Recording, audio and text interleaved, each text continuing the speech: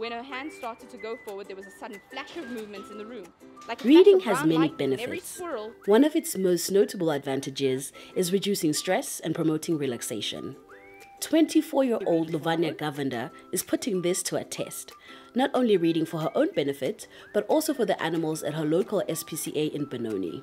I think the reading and just engaging with them, talking to them, you can see that it makes a difference in the sense of they just start to feel more comfortable. And you can also see there's some that don't like to be petted, and you just have to leave them because it's their process at the end of it. It's not about you. Many of these animals have been traumatized, but with the help of volunteers like Luvania, these animals are sure to be top dogs in no time. When we rehabilitate them, this is what's so important about having volunteers, is that they can spend time and they can start trusting humans again. Luvania's efforts have been noticed on social media and are helping drive donations.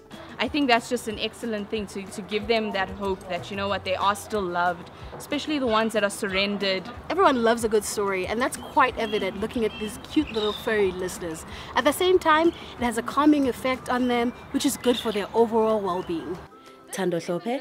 Benoni.